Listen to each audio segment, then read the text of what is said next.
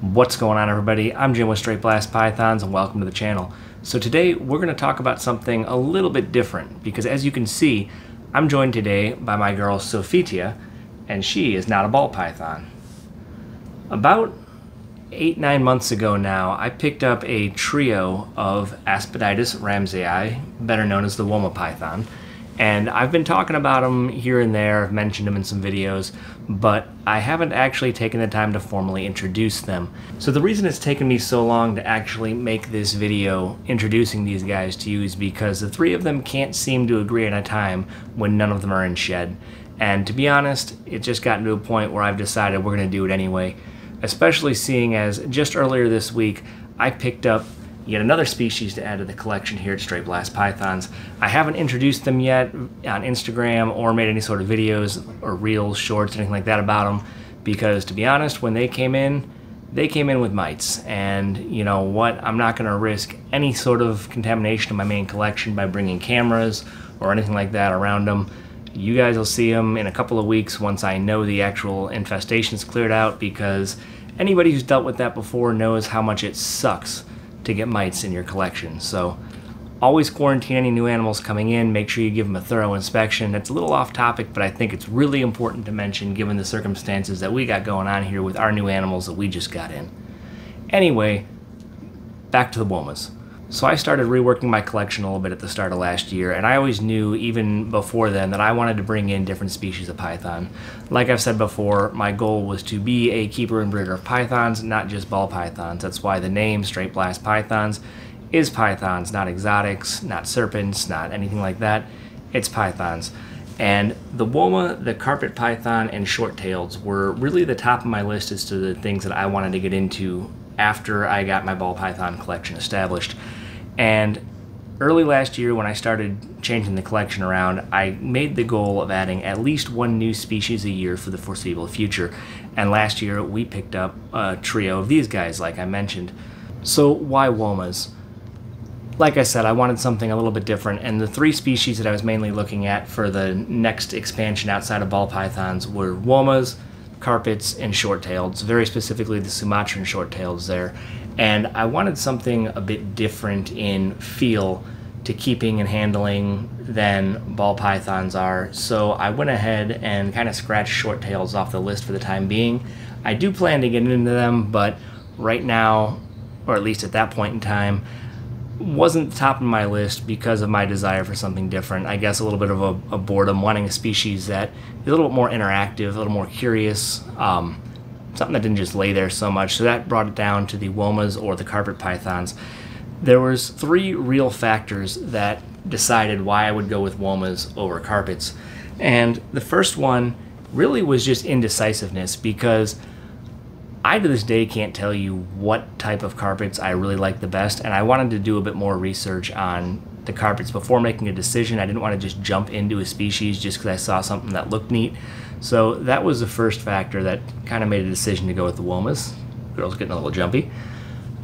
Second was honestly a purpose. At the time that we were talking about this, we had just came out of our first season of breeding, and we had a number of unviable babies that we wound up having to find something to do with. They came out very kinked up. One that just straight up didn't make it out of the egg, and we're not a big fan of having to cull. I'm just gonna be honest with that. And we really prefer the cycle of life, and so we were talking about getting a king snake just so that way any babies that we had in the future could at least contribute, even if it became the sense of just feeding the king snake. And when we started looking at this, Womas are also reptile eaters. They're actually primarily reptile eaters in the wild, so they do, while they do eat rodents, they serve that purpose as well. So it was kind of a twofold: get into a new species that I liked and actually provide a function other than just being an animal to care for and breed in the future. They brought something else to the table, and then ultimately opportunity is what sealed the decision. So my wife at the time was working with a gentleman in the industry that most people around know him as Jim Bob, but he was actually the one who bred this girl and her sister, and he happened to have a non-related male in his possession that was originally produced by Dynasty, but he had possession of him at the moment. and we had the opportunity to pick up the trio all at once. So it was kind of a combination of just, like I said, indecision on what type of carpet pythons I liked, the fact that the Woma could play the same role as a king snake, adding into the collection while bringing in another species of python, and just the opportunity to get the trio all together. So it was kind of just the cards lining up at the time that made the decision of the Woma. That said, I really enjoy this species. They're kind of aloof but curious at the same time, and it makes them very different. Like, some people describe them very similar to colubrids in the way that they handle and act. We have corn snakes, I've handled king snakes, and I can kind of see the resemblance there, but these guys are really just more curious and a little more slow moving. As I say that, you know, she jerks back, but they are similar but not quite to a colubrid. But I guess it's the closest thing that you're going to get to a colubrid type personality out of a python. At this point, I think I'm really just rambling about the Womas, because this isn't supposed to be a species overview or a care guide. If that's something that you would like to see, though, please let me know in the comments, and I can work on something like that. Today, I really just want to go ahead and introduce the three of them to you, and really, like I already did, explain to you why we chose the Woma for our next species. So, without further ado, I'm going to go ahead and introduce these three, and we're going to call it from there. So this girl here, her name is Sophitia, and she's the one that you've been seeing me hold throughout the video and that I've been using B-roll of so far. She is the larger of the two girls. The two girls we got are both from the same clutch, so they are sisters. Like I said, the male is unrelated. She's quite bright coloration-wise. She doesn't have the cleanest of belly, and I know some people do actually look for that in the Woma community, so that may be, you know, off-putting to some, but she actually, when she's not in shed, is incredibly bright. And one of the things I really do like about her, and I don't know if the camera's picking it up at all, is on her sides, the coloration, it's kind of like a pale mint color instead of the normal browns and, you know, yellows and beiges. Yes, she has the brown striping and everything, but I'm talking just the base color underneath. From my experience in taking pictures with her, it doesn't pick it up very well, and I guess that's probably something you got to see in person, and that may be something that's semi-normal amongst Womas. I haven't seen enough of them in person to say it is or not, but comparing her to her sister and the male we picked up, she's the only one that really has that coloration, so it's something I find very neat, and I'd like to see if she can actually pass down to her offspring in the future. She is probably my favorite of the three, if I'm being honest. She is very docile, she's got nice coloration, she eats well.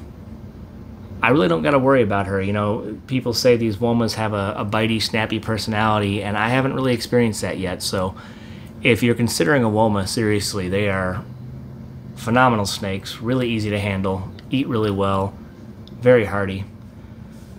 But that's not part of the introduction, so let's keep moving here. So her sister here from the clutch is named Cassandra, and she is a little bit of a shy eater, so she's a bit smaller than Sophitia is. My ultimate plan is just to breed one of these girls a year, kind of keep it a rotation, so her being a little smaller and growing up a little slower isn't the end of the world in my book. She is brighter in coloration. When she is not in shed, she is by far the brightest of the three. She has an incredibly yellow head and an incredibly clean belly. I think that as far as people looking at like the standards of a Woma, she is probably the best of the three that we have. And I'm really also excited to see how bright of babies we can get out of her. But that said, the male that I'll show you in a few minutes, he's relatively dark in color, so I don't know how that pairing is going to affect if I'm going to get some light, some dark, you know, everything kind of in between.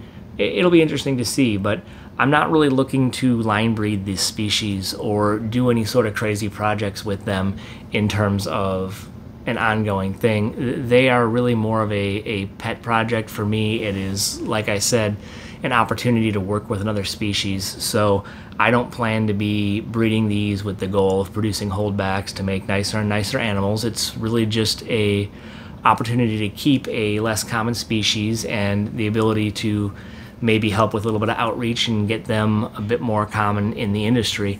You know, I was at the Tinley NARBC about 2 weeks ago now at the time of recording this video, and I think I only saw 2 vendors at the whole show that had Womas, and one of which was just selling an adult male. So they're not that common for how awesome of a species they are. And given the fact that they are an Australian species and what we have here is all we got, I kind of feel, even if I'm not going to work them as a serious, line breeding project, just to be, getting some more out into the industry and kind of spreading information about them it's a good goal, and it's something that I want to do here with Straight Blast. And that's going to be kind of a common theme you're going to see with a lot of species that I add outside of the ball pythons. I'm not really looking into delving into a bunch of other crazy line breeding projects or morph chasing projects. That's what the ball pythons are for. These guys are really just to have an awesome species and change things up a little bit, because there's so much out there outside of the ball pythons that we all obsess over. And it's just kind of a shame not to enjoy other aspects of the hobby, other species, and especially stuff like this that you don't see as often. Not saying that they're rare, but how many people do you know that have a Woma?